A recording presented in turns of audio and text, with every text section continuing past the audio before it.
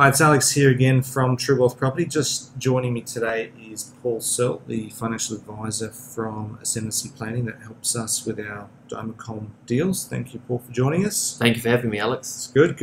We've got a bit of an exciting proposition today for our investors out there, and I wanted you to just walk us through some of those numbers just to explain how it all works. And it's a very expensive project, don't get me wrong, but it's a development proposal. It's a fairly big site with some really exciting returns. So obviously the forecast annual rate of return on this project, which has been we've gone through the process with Domicom getting this number verified. What are we looking at here as the total, assuming 100% occupancy? What's the total rate of return we're looking at, Paul? Yeah, look, sure. And just to clarify my role here, I'm not making any representation as to these numbers. These numbers have been supplied by the developer, by yourself. But I've done the maths and I've had a real good look at it. Got my formulas sorted. And we've verified this with Domicom as well. It's been verified with Domicom as well. But just so we're clear, I'm not underwriting these numbers. But this all comes through. You're fully tenanted. You're sitting at a net annual return of 20.02%. So let's call it 20. 20% after all expenses. After all expenses, agents' fees, letting fees, all repairs and maintenance, the whole lot. We'll break that down. I want to go through those numbers with you. And the reason, so we're starting off with the purchase price for the actual development itself. Now, there's a lot of things to understand in development world. Purchase price and the gross realisable sort of value of a property, two different things. I might buy this thing at $7.7 million as the total package price, but the total valuation come completion could be nearer $9 or $10 million, because once it's been developed, we've taken a raw plot of land, we've approved it, we've building approved it, constructed it, and then we've got something that's tenanted, generating a 20% return, which is insane. How do these costs break down? Let's have a look through here. So what expenses do we have? Firstly, I think there's some stamp duty and some other costs. What are we looking at there, Paul? Yeah, so obviously the stamp duty, $156,000. That's an estimate, but look, from what you've told me, that would probably be probably close. Valuation. There's two valuations there. There is one that is done by the bank, who will be lending the trust the money for this project. These aren't $300 valuations, though, aren't they? Oh no, they're not. I mean, this is a multi-million-dollar project. And needs some significant investigation as to the valuation before it gets approved. So two valuations, one by the bank and one by Domicom. The next thing is this actually forms part of the asset of the trust. So what we've got here is a buffer. So we need to have a bit of a buffer because, I would expect that it's unlikely on day one of turning the key that you've got 100% occupancy. It takes a while to transition to it. So we've got a bit of buffer there to pretty healthy buffer. It is $105,000 a month rental. Look, we like to see good redundancy in the project. Okay, now I would expect that you would be looking to fill this project pretty quickly with tenants. But that does form part of the asset of the overall trust. So that's a good thing there. The next fee here is there's two fees here. There's your fee that you're paid, and there's our fee that our firm is paid. Our fee, I'll talk to our fee. This is for being involved in this project, bringing it together, talking to the clients, opening accounts. A lot of work that we do behind the scenes with Domicom that clients may not be aware of. So there's our fee there of $128,000. So let's talk about the sort of clients that you can help then in this scenario, just while we're here. Let's say I've got some cash, or I've got some money inside my super fund, or I've got money in equity in another property or something. Talk me through what you can do and how you can help our clients. Okay, so what we can do is usually when a client's coming to us and they're new, look, they're a little bit unfamiliar with the platform, they're a little bit unfamiliar how it works. I'm here to provide that explanation around that, which I'm licensed to do so. Yep. And show them how it works, the fees involved, the good things, the bad things, the exit strategy, yep. and provide comfort around the platform. So that's one of my roles. Yep.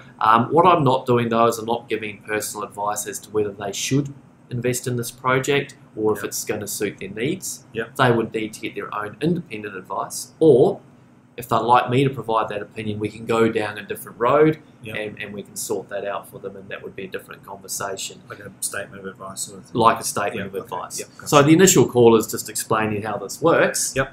And if the client is comfortable and understands and made their own decision on how much to invest, excellent. So there's actually a loan on this as well, is there? So how's that working?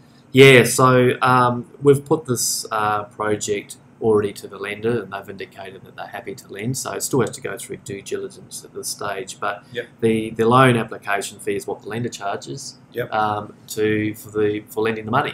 Pretty much standard sort of rates for a commercial Absolutely. loan. I mean, a lot of the investors at home might be looking at this saying, wow, this is very, very expensive, but to get a commercial return of 20%, this is, I mean, is this extortion by the banks, or is this sort of standard practice? Look, from my experience, and I'm not a mortgage broker, but from my experience for this type of lending, this is a standard fee. Yeah. And part of what we're doing is disclosing all this to clients anyway, so if they don't want to invest because they don't like the fees, they don't have to, but they're making... But I really like the 20% return. I'm sure they really like the 20% return.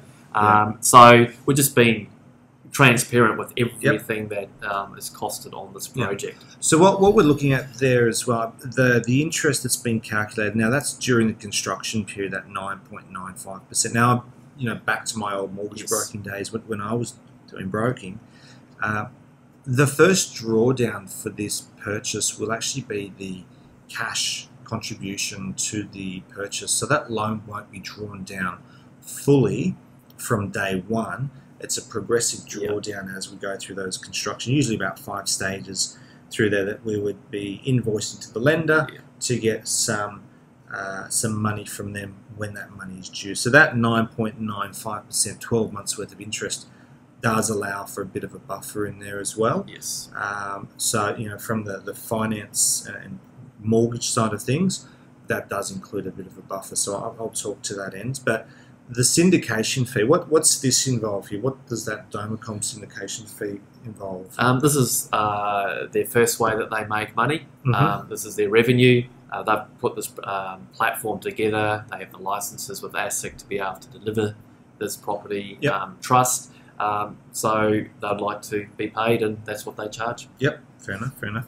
And we've got a loan down here, $4,277,625. Yes. So the difference between the loan and the total funds required, purchase price plus all the expenses, there is just over $9 million.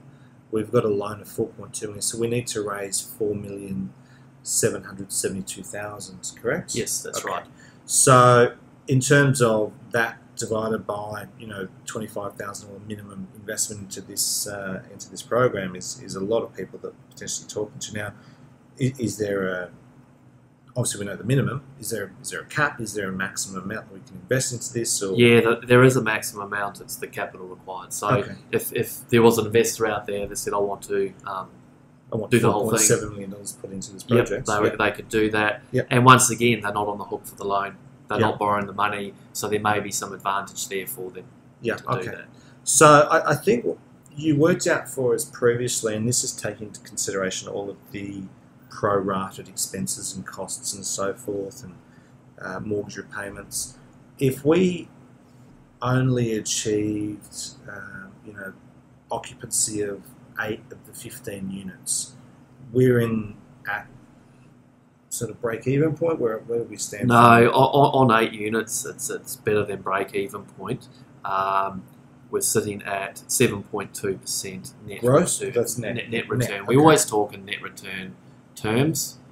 So normal property, just for people at home, Sydney, Melbourne, 3%, 4% at best gross before all of your deductions, before council rates, water rates, insurances, mortgage repayments, there's some huge sort of deductions there from that 3 or 4%. You're starting at 7.2% with no fees being taken out of that 7.2. That's your net. That's what you. If you put in 100,000, you would expect $7,200. Wow. Okay. Yeah.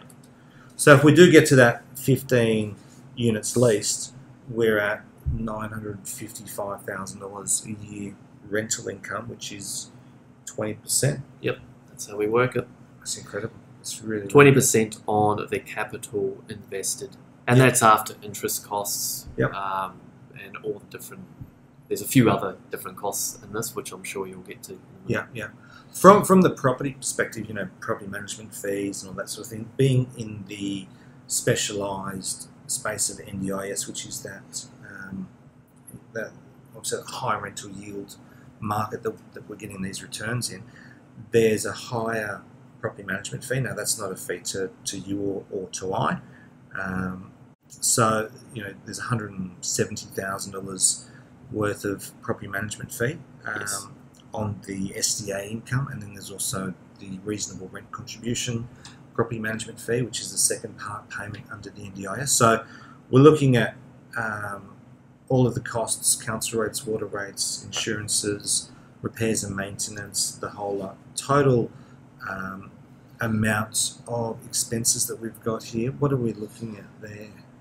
Well, the gross rent is 1.497, yep. and the net rent after those expenses, this is assuming full occupancy, yep. is 1.262. So the difference is those costs. Yep. But obviously, if you're only renting 8, you only have 8 lots of rental fees. But the rates would still be the same because you're still going to pay the rates on the 15 units. So the 1.497 reduces to 1.262, and then we've got the Domicom ongoing fee. Now, yes. What are we getting for that Domicom ongoing? What do they do You're getting the ongoing management of the property trust. So each year, let's start, each month, the net rent that the trust collects is distributed proportionally to the unit holders. Mm-hmm.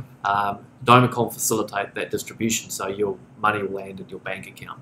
At the end of the year, end of the financial year, or probably soon after, you will get a tax statement that outlines the cash that you received during the year. Yep. It will show you non-cash deductions that you can put on your tax return, yep. such as depreciation is the main one. Yep. So just like if you invested in an AMP property trust and you'd get your tax statement at the end of the year to put in your tax return, Domicom are doing that as well. Yep. Notwithstanding that they organise a valuation each year on yep. that property, okay. So that you'll be able to log into the platform, which they also supply for their fee. So you can yep. log into the platform and you can get an idea of what your capital is worth. You yep. can see historically what your payments have been. Yep. So in my humble opinion, they do a lot for their money. Yeah. And with the things like depreciation, how does that work through here? So is that proportionally adjusted to each investor as well? Absolutely. Everything's proportional on what you invest. So if you were the one investor, you yep. get all the depreciation. If you invested half, you get half. Okay, perfect. Good. All right, thanks, Paul. And if anyone's got any questions about this further, want to have a chat with Paul or his team, feel free to reach out. We'll put you guys in contact. There should be a link underneath this little podcast as well. And if you've got any questions regarding the property, you can talk to a team member from True Wealth Property. Thanks very much, guys. Take care. Thank you.